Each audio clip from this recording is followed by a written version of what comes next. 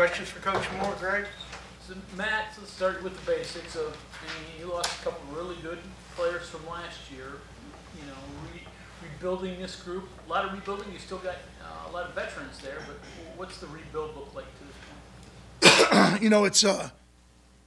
It's always hard when you lose two guys that are leaders. But I think these guys are doing a really good job stepping up. White Milam and Yates and Malone and Hubbard are doing a really good job stepping up. They have a great off season. Have really set the standard in the weight room, just like we did before with Frazier. You know, he did a really good job setting that tone for this team. I just saw him in the cafeteria right there.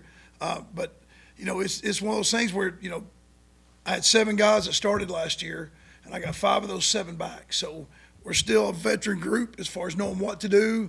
I got guys that can play multiple positions. Yates can play every position out there. He's doing a really good job at center. So I don't see it as much as a rebuild as I expect it to be a reload. And that's the way I'm talking to him. It's like, hey, we're not rebuilding this thing. We're going to keep, obviously you lose 2 really good players, but we still got good players. So I expect the level of play to stay where it is. Maybe a little different style of play, but I expect the level to stay where it is. You mentioned Frazier. What do you tell Brandon Yates? Is it Brandon? You be Brandon Yates? How do you go about that? Yeah, go be you. I mean, there's some things that Yates does that's better than what Frazier did.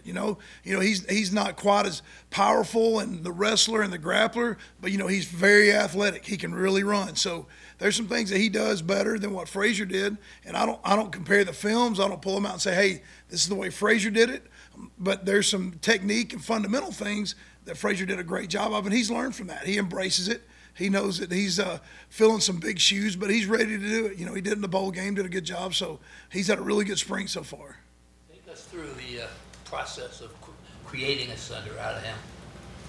Well, he's built like a center, and he's very cerebral, so that makes the job much easier. He's a really smart player, and for him to play, he played spring. If y'all remember, Frazier was hurt last spring, so Yates played the starting center all spring long.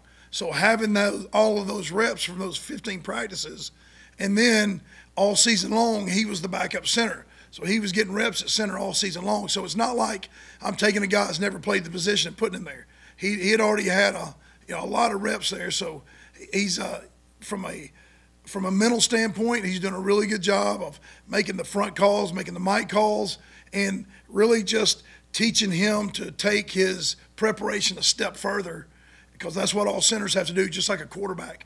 You got to be here before everybody. You got to stay after everybody. You got to make sure you understand what we're seeing. You got to understand and know what the giveaways are for the defense. So that's the part I've got to teach him more than anything. You have to sell him on the idea of splitting time there, and what is the hardest thing that's been for him to pick up?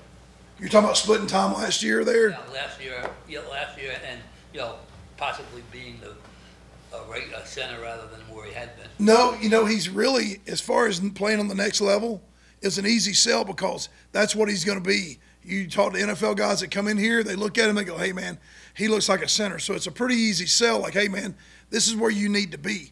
So the sell job wasn't hard at all. And, he's like most of my guys. He just wants to play. If you put him back out at left tackle, where he played for 2 years, he would do that. So he just wants to play ball. He wants to win. He wants to compete. Brandon mentioned in the Baylor game last year, the situation that came up where Zach got hurt and he came in. You guys actually practiced that.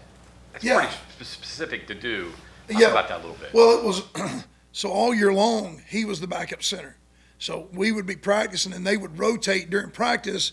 Every 3 plays, he would play 3 plays at guard, 3 plays at center, and have 3 plays off. So every team session, he was going guard, center, out, guard, center, out. So I was constantly working where he was running in there, in the middle of a play like that, where he'd stand back there with me, and he knew on his 3rd rep he was going to go to center for 3, guard to 3, out 3. So that's the way it worked out, but that's the way I rotate most of my guys. It just the way it worked out that it was the middle of a drive, he had to go in there. Well, he was standing, he was in protocol, he was standing down there and he saw Zach hopping, limping, and his training kicked in right away. He said, I got to get there. Yeah.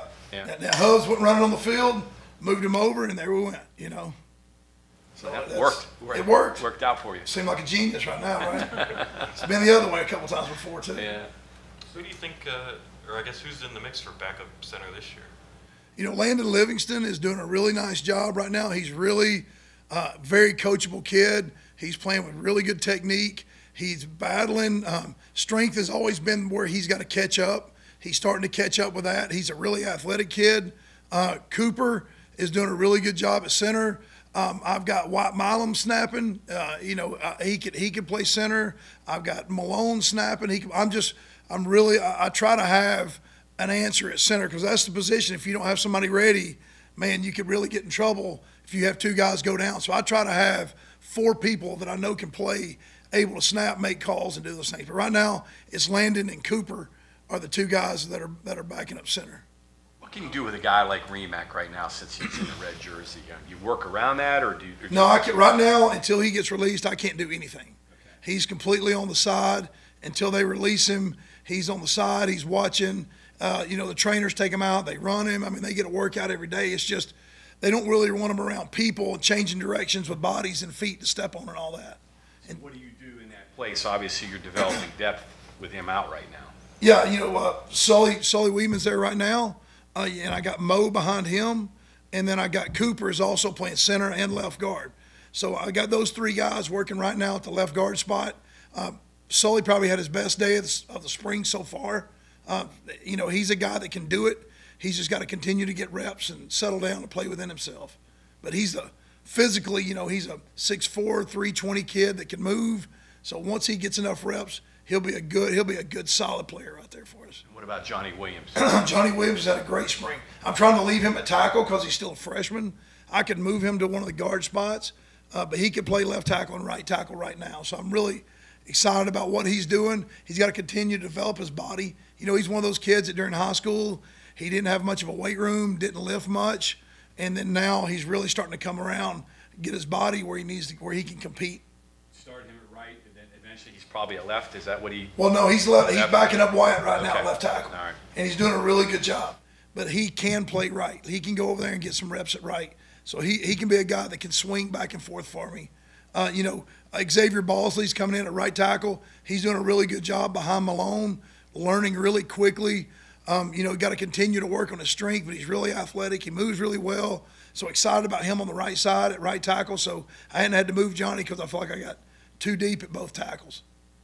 Sir, when you're looking for guys that can play center, I'm sure, hey, did you do it in high school? But then do you run everybody else through a couple of snap sequences or whatever to see who might be able to have a shot at that? Tomas has gone in there, can't snap, done.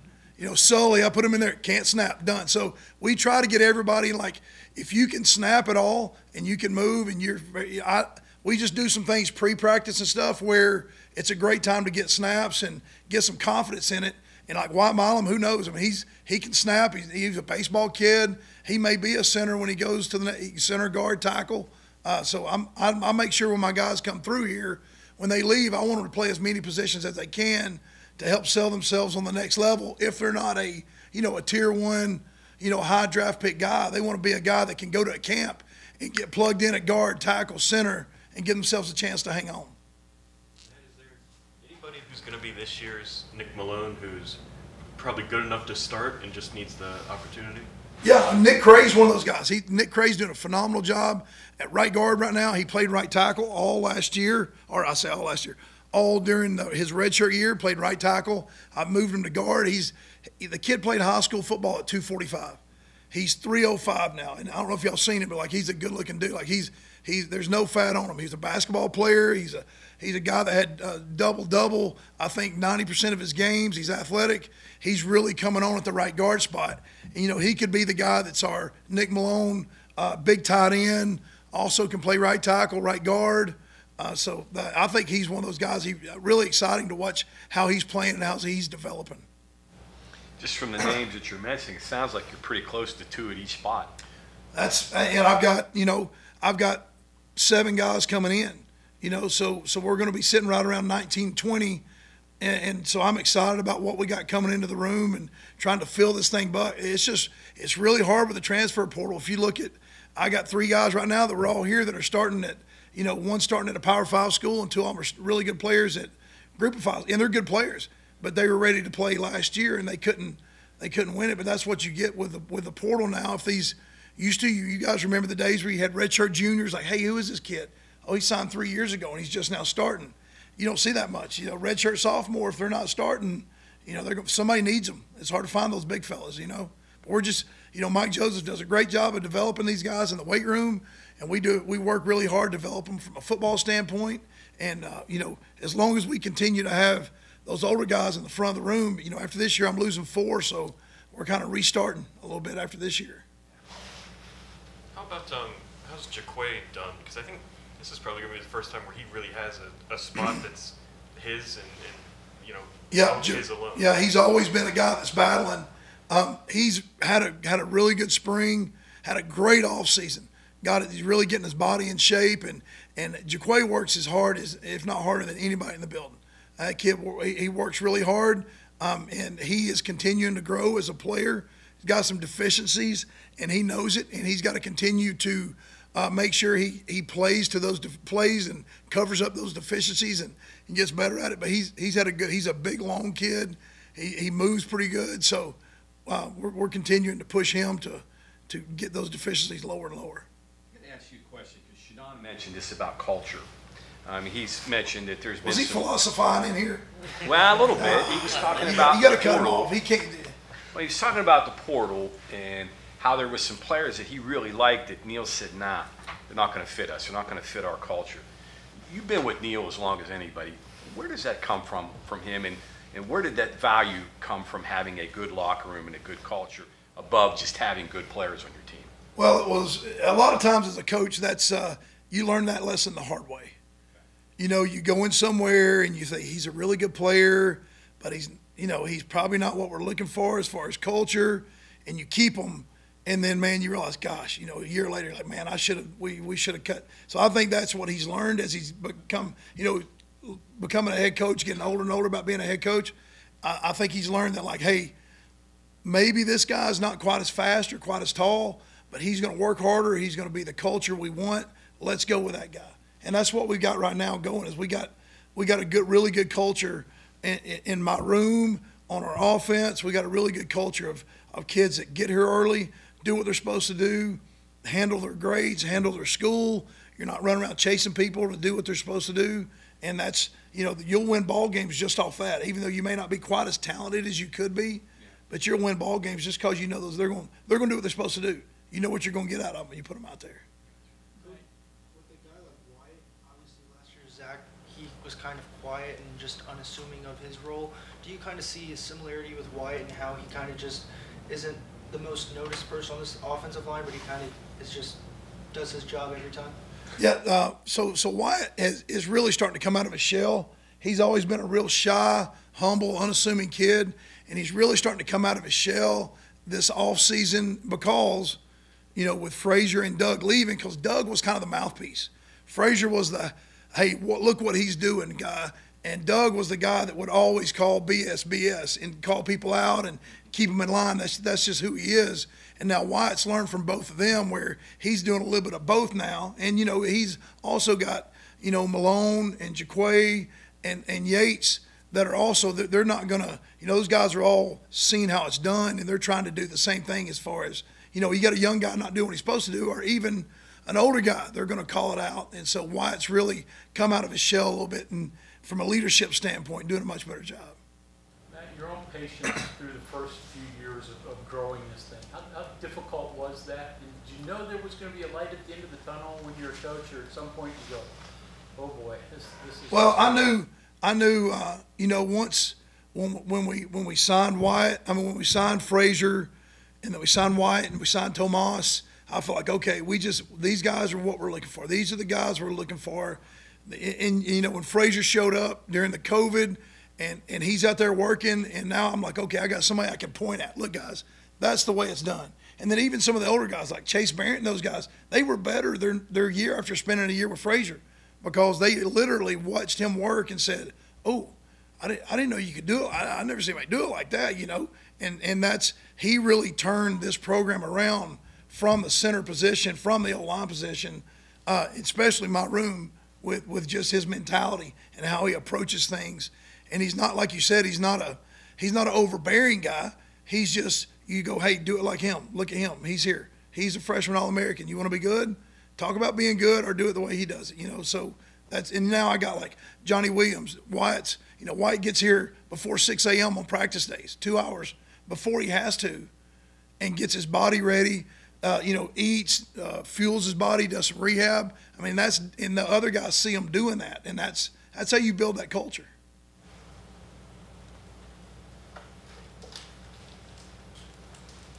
Anybody else? Thanks, Coach. We're good. Thanks, guys.